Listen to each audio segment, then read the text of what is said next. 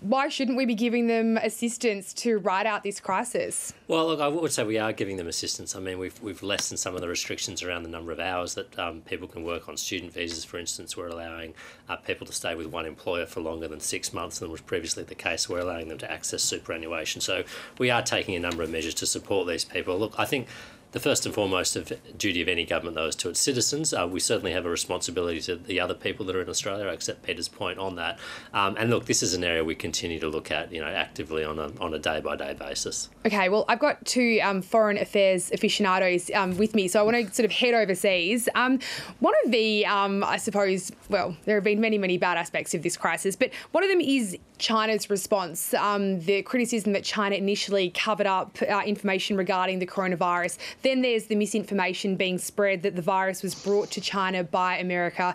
Dave Sharma, does Australia have a responsibility here to be calling out what is clearly misinformation in a time where people need accurate information? Well, I think the whole world has a collective responsibility, and I'd certainly expect us to step up to this afterwards to learn some lessons from this crisis and see, where there were failings, where there were shortcomings, what could be done better. And I think it's pretty clear to me that in the early stages of this crisis, organisations like the World Health Organization weren't as intrusive or demanding as they should have been. There's certainly failings in terms of the internal management within China. I don't think that was done with any malice or design. But I think it's something that we're all going to have to learn from as a globe, and I'd expect us to have a bit of a reckoning afterwards about what we have to do differently in the future to ensure this sort of thing doesn't repeat itself. Peter Khalil, do you agree with Dave Sharma there that the WHO, well, I suppose you're effectively implying there that felt some political pressure by China in terms of its early responses to this crisis? Well, David is a fine diplomat in the past. He's an MP now, but he's a fine diplomat.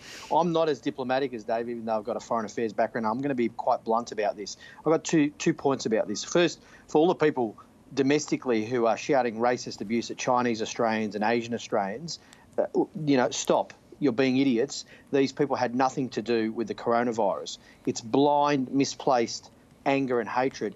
If any anger should be directed, it should be directed at the Chinese Communist Party, because the wet markets that existed in Wuhan and in other parts of China with no safety and health regulations around there is where those viruses emerged, including SARS 20 years ago or 18 years ago, as well as avian flu as well.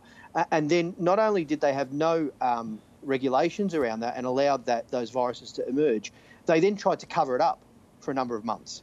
And you talk about the pressure on the WHO, but even it was as late as January before they admitted to the rest of the world. So it put everyone on the back foot. So there is a degree of responsibility and accountability that China has with respect to the coronavirus and COVID-19.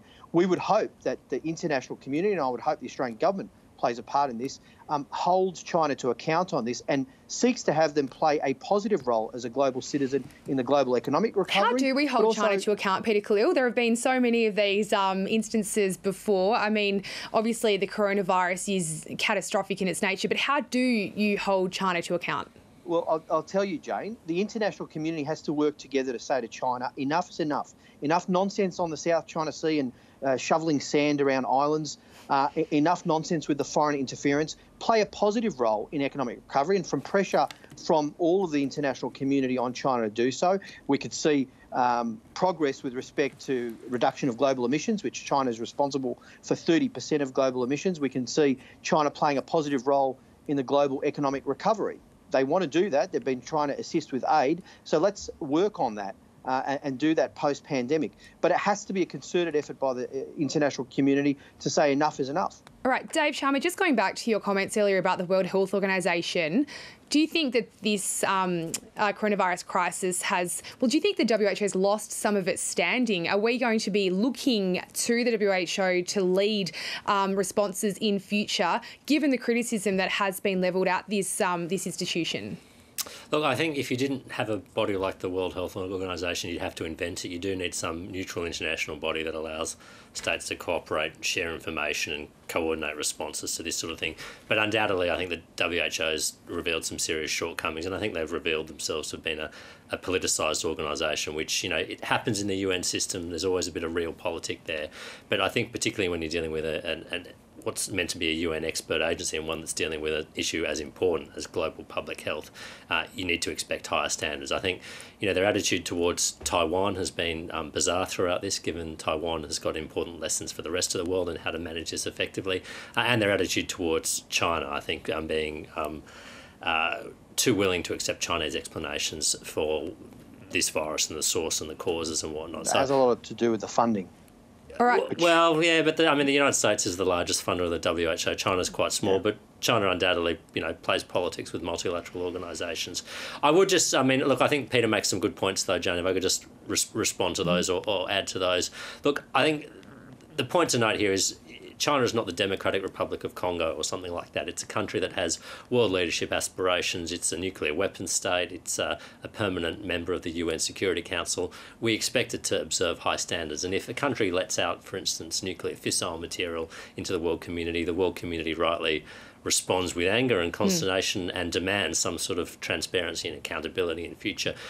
This coronavirus has been as disruptive as any sort of global security threat that we faced at any time in the past, and so the response needs to be commensurate with that.